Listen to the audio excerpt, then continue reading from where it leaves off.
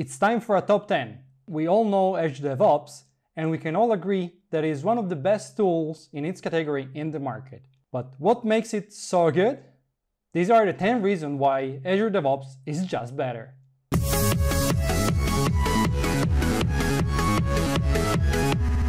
Hello everyone, and welcome back to CoderDave. Thank you very much for joining me today.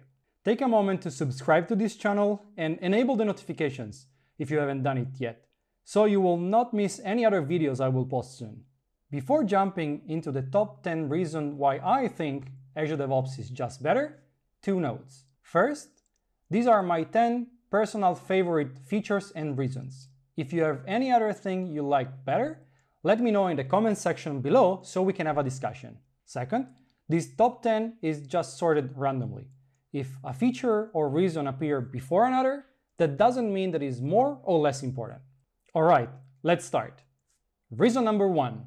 Azure DevOps is modular but fully integrated. What that means is that you have multiple pieces of it. You have Azure Pipelines, Azure Repo, Azure Boards, Azure Artifacts, and Azure Tests. And you can use either one of those completely independently. Let's say you just want to focus on source control. There you go. You just go with Azure Repo and everything works. Maybe you just want to do CI/CD.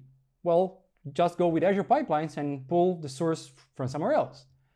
Or maybe you just want to use the Azure board for managing your work.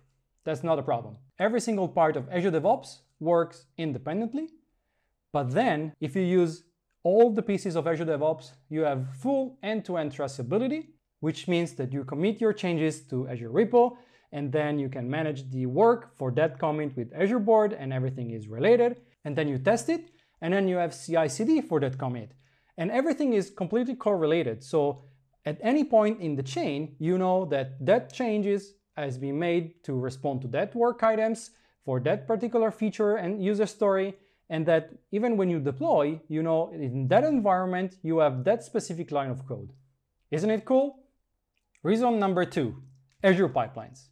Well, just saying out the name should be enough. But if you do not know Azure Pipelines, it's the CI/CD engine inside Azure DevOps. And it's awesome. What you can do with Azure Pipelines, you can hardly do with other systems, especially if you want CI and CD in the same tool. There are other tools out there that can do great CI, but maybe they deficit in CD. Or vice versa, other tools that, yeah, they're not that great in CI, but then when it comes to deployment, they do great. You don't have to choose anymore, because with Azure Pipelines, you can do a great continuous integration and a great continuous deployment. And you can choose whatever fits you better. Classic pipelines, which mean that you have the visual editor to modify, manage, and create them. Or you can go with the multi-stage pipelines, which are the YAML based. And you can decide to have one YAML file for CI and one YAML file for CD, or to take full advantage of the multi-stage and having different jobs and different stages inside the same YAML, with the advantage that the YAML is just a file. So you can store it in your source control and use all the normal mechanisms for source control, which means pull requests, which means permissions and review, and so on and so forth. I think Azure Pipelines is one of the main features for me in Azure DevOps, for sure one of my favorite. Reason number 3, it's enterprise features. Azure DevOps is a fully enterprise-ready system when it comes to auditing, when it comes to security, permissioning, and enterprise processes. It's, I think, one of the most complete tools in the market when it comes to enterprise. It's fully integrated with Azure AD. You have a full auditing, which is also exportable, which means that you will always know the user that did that operation in your Azure DevOps. And if we talk again of Azure Pipelines for a moment, that's a truly enterprise-ready CI/CD systems. Most of the Fortune 500 companies use Azure Pipelines to build and deploy their application, and the beauty doesn't stop there, because if it's true that Azure DevOps is fully enterprise ready, it doesn't mean that small companies cannot use that. In fact, it suits perfectly from enterprise to startup and vice versa. Reason number 4, it's geographical presence. Azure DevOps is one of the most distributed systems when it comes to geographical presence. And it's not a surprise because it relies on the Azure infrastructure. is available in 8 different countries and regions, including Australia, Brazil, Canada, East Asia, Europe, India, United Kingdom, and of course, United States. When you create a new organization in Azure DevOps, it will be created in the region that is closest to you. And of course, you can always change.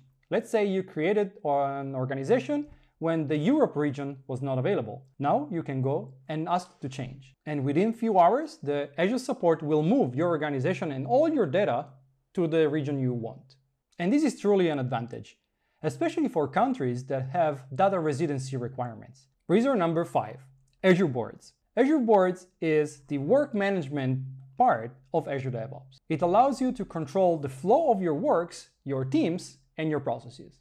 Whether you use Agile, Scrum, or some other methodologies, you have in Azure Boards your companion. I've seen Azure Boards used by small teams, medium teams, or even teams of thousands of people. Microsoft itself uses Azure Boards to coordinate work across different teams and projects, meaning that it's a truly enterprise-ready tool.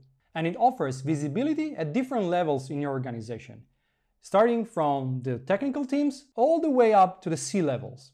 In fact, you can create dashboards. You don't need a license for those high-level management or even program managers.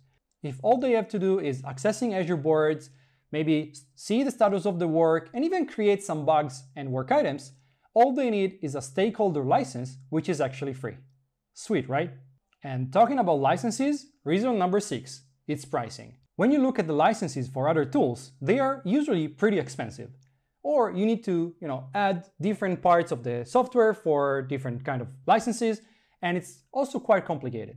In Azure DevOps, we have just few types of licenses, and they are really cheap. We only have 3 types of licenses: stakeholder, basic users, and test users. As I mentioned before, stakeholder users are completely free and give you access mostly in read-only to the platform, but allows you to create bugs and work items in the Azure board. Basic users are suitable for the majority of the cases and give you full access to the platform, including repo, pipelines, Azure boards, and so on and so forth. And they are very, very cheap.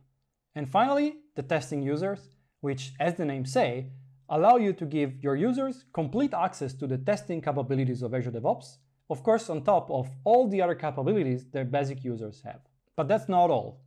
If your users have already some Visual Studio subscription associated with them, they have complete free access to Azure DevOps. And also, I didn't mention that there are 5 free users for every organization. Pricing is definitely something good in Azure DevOps. Reason number 7, dashboards. I've already briefly mentioned dashboards when I was talking about Azure boards. The dashboarding capabilities in Azure DevOps spans across different modules. For example, you can create one dashboard with all the work items and the statistics from your work management. Then you can create another dashboard for build and release statistics, and so on and so forth. And you can use not only first-party widgets in your dashboard, but there are a ton of extensions available in the marketplace, and most of those are free, which add more and more capabilities and widgets to your dashboards. I've seen dashboards used in many different ways, from giving the development team awareness of the development flow, up to the C-level where they want to see metrics and KPIs of their projects. The possibilities are almost endless. It just depends on how you want to do that, especially because dashboards are fully customizable. And talking about customizations, reason number 8. It's fully customizable. And this goes in many different directions. For example, one thing I mentioned before is that by default you can use Agile, Scrum, and other templates. However, you can create your own templates. You can inherit a template from Scrum, for example, and change the way it works. You can change the work items types, you can change the fields in the descriptions and in the forms, you can change the flow of your work to adapt it exactly on how you work. Because remember, it shouldn't be you adapting to the tool, but it should be the tool adapting to your needs. And this is very important. Another thing you can do is creating your user groups and assign them permissions and capabilities inside your Azure DevOps. Do you want to talk about Azure Pipelines? Of course, you can customize the flow of your CI/CD exactly how you please. You can create your environments, you can create your steps in the release, you have approvals, you have gates, you have checks. Again, it's the tool that adapts to your needs and not vice versa. To me, Customization is one of the best parts of Azure DevOps because I've used in the past many tools that didn't allow me to do what I really needed and wanted to do. And Azure DevOps actually does. Reason number 9. It's best for Azure, but perfect for all the others. And what that means is that if you want to deploy your application to Azure, or if you want to integrate with Azure, of course, Azure DevOps is the tool for the job. If you want to deploy to other cloud providers, or even on-prem, Azure DevOps is the tool for you. There is a ton of extensions in the marketplace, and again, most of them are free, that allow you to deploy to other cloud providers, to other services, and even first-party for on-prem. And not only to Windows, of course, but you can use Linux and you can use other technologies. And you don't need complicated setups or settings. You just define your environment, you use the service connections, and you're done. And you can install the deployment agent in your VMs, in your bare metal machine, on-prem, on other cloud providers, and this allows you to reach your deployment targets even if they sit in protected vTran networks or in protected environments. And last but not least, reason number 10. Integrations and extensions. I already mentioned briefly that there are a lot of extensions in the marketplace, free and paid, that allow you to integrate with other systems, that allow you to perform tasks that are not natively implemented in Azure DevOps. What I didn't mention is the broad range of integration that Azure DevOps can perform. One of the first-party citizens in Azure DevOps is service connections. What allows you to do is defining in a centralized location for your project the connection to third-party systems. And this can be deployment targets, can be external Git repositories, or even third-party CI/CD system. The possibilities are really unlimited. And in Azure DevOps, there are also webhooks, which is a common communication pattern for integrations, that allow you to communicate and integrate with other SaaS tools like ServiceNow, for example, or many others on the market. Again, this makes Azure DevOps really great for integrations, and you can always create your own extension for using it in your organization. It's really easy and the documentation is really complete. All right, what do you all think? Are my top 10 reasons and features the same as your preferred ones, or do you have something else? Let me know in the comment section below so we can initiate our discussion. I hope you enjoyed the video, and if you did, please like and subscribe. Thank you very much for joining me today, and see you soon at CoderDave.